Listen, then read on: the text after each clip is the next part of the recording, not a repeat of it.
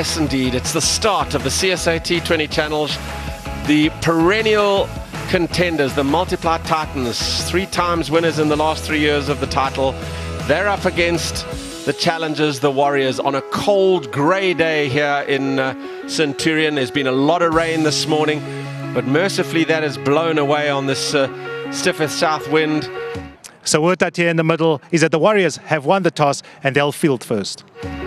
And we've got cricket to open the CSA T20 Challenge. As you heard from downstairs, so many changes. The Multiply Titans have 7 changes from the side that won the Momentum Cup. The only remaining are Tony de Zorzi, Tinus de Bruin, the captain Faan Bahadien, and Junior Dala. A lot of players unavailable because they've already relocated to overseas.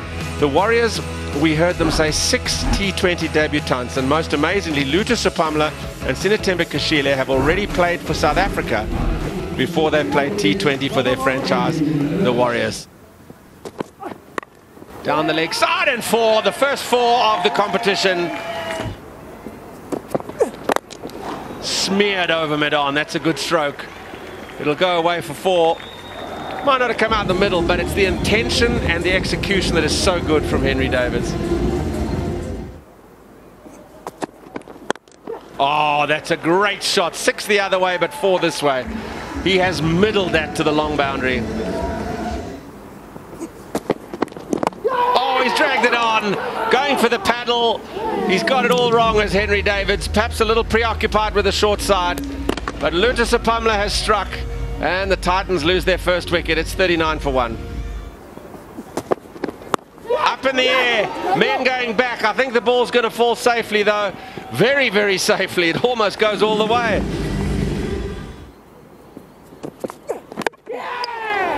Oh, he's bowled him.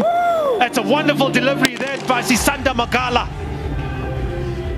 Oh, gone. 116.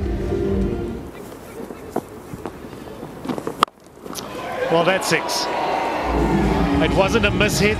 It was a good strike from Tinus de Bruin. It is the shorter side, but immediately as he hit it, you just knew there was one result. Oh, down the ground and 6 more. This time is Diego Rosier.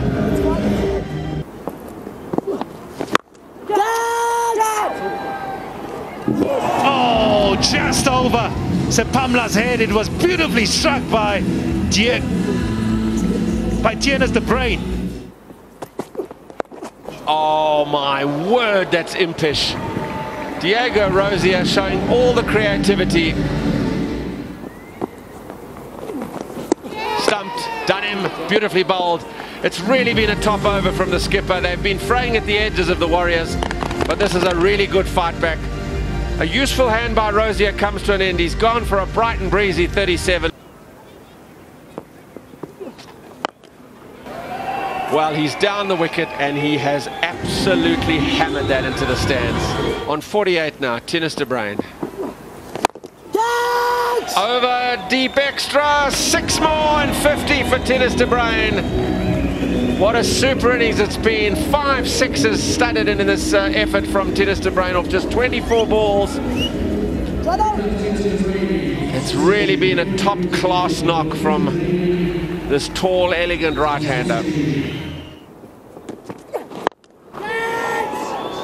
It's going to be taken, surely this time. Oh no! What is going on out there? Yeah, unfortunately, didn't see that coming. I thought we were clear and the game was going to carry on. But what entertainment this has been, especially that man in picture. 68 of just 31 deliveries, 157 for 3 with a couple of overs to go. Pulled away. And he doesn't even bother looking because he just knows the timing was so good and it sails way over the boundary for 6. Short delivery, straight up in the air. Another chance, and this time it is taken.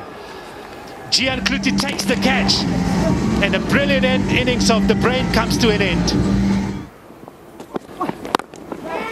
Down the ground, another chance. Is the timing good enough? Oh no! Just as he steps back, he just shambles onto the fence, and it's gone for 6. So that's straight up in the air. He needed to reach for it. Oh, that's a brilliant catch. That is an outstanding catch that by Gian Klute. Beautiful. When you're talking about thinking. Just over. He got enough bat, and that's 4 more for Berdien. That's a Yorker. And guess what the result is? Oh, they're going to come back for 2. But it's because of the misfield that they come back for 2. That's another expensive over, which ends the innings. It's 216 for 5.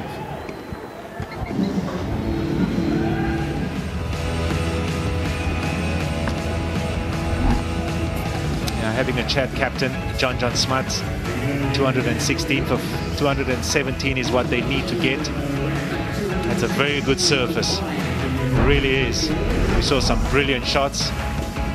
David's 20, been out of the game for quite some time. Tennis the Brain was outstanding, 74-34, and then good partnerships going down. Rosier contributed, and so did Thompson. Welcome back to SuperSport Park.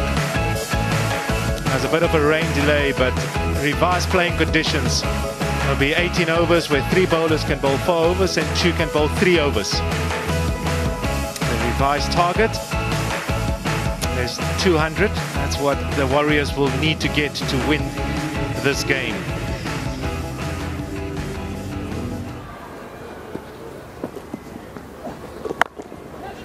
Oh, smashed it. That's over the boundary, and he's off the mark. Is Gian Klute with a big 6.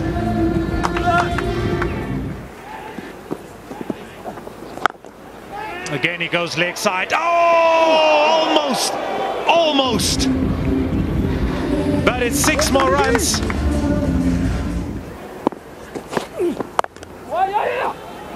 Oh, this is a good shot. A very strong offside field. It's packed, but he managed just to find the gap. Shot. Great shot. This time the delivery close enough to him. That will be 4 runs. Got enough edge and races away for 4. That's 4 runs. Bread and butter that for Gian Klute. Oh, that's a good shot. That is such a quality shot that by Gian Klute. Oh, he's got that. He's massacred that. That's huge. That's way into the stands. Oh, he's bowled the wrong ball. He's bowled the wrong ball. He's brought third man up. And he's trying to bowl a slow one. It's too short, and Klute's played a beautiful stroke to get it away to third man for 4. Well, whilst all this has been happening, there's been a flash of lightning, and the umpires, in the interest of player safety, are leaving the field. Well, sadly, rain has had the final say here at SuperSport Park in this opening match of the CSA T20 Challenge.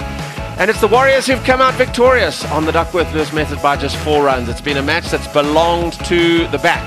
The Titans posted 216 for 5. The Warriors were given 18 overs to get 200. They only used 6 of them, and they got to 60.